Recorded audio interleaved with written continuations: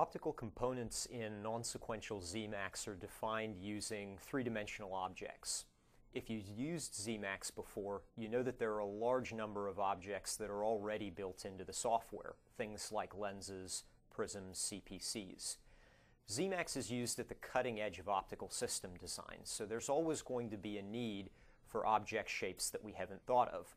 The script object and the script object editor, breakthrough features in Zemax IE, allow users to create complex geometries when the need arises.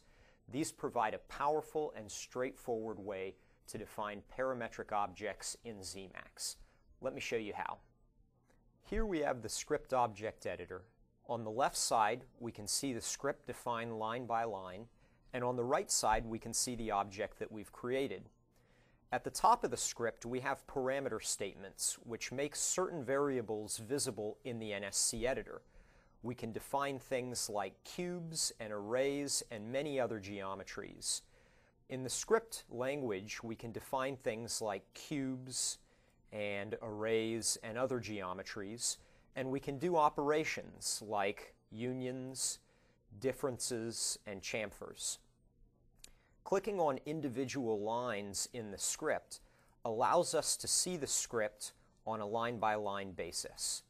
We can see the object built up at each step, and we can easily go back and modify the object if necessary. Once we've defined the object as we like, we can save the script and open it up inside Zemax. In Zemax, we would go into the Object Properties dialog, define a script object, and select the same script file that we just saved. Once the script file is loaded, we'll be able to see it here in the shaded model exactly as it appears in the script editor. We'll also be able to see the parameters called out in the NSC editor. Here you can see the object exactly as it was defined in the script editor, and here are those parameters that can be modified in the NSC editor. If I change a value, Zemax will update the script and regenerate the object to show us what the new object looks like. For such a complex object as this, it only takes a few seconds for Zemax to regenerate. And here we have that same object with smaller holes in it. This is the script object and the script object editor, and we've now defined a new object inside Zemax. So there you have it. We have a simple, effective way to create complex optical geometries in Zemax 12.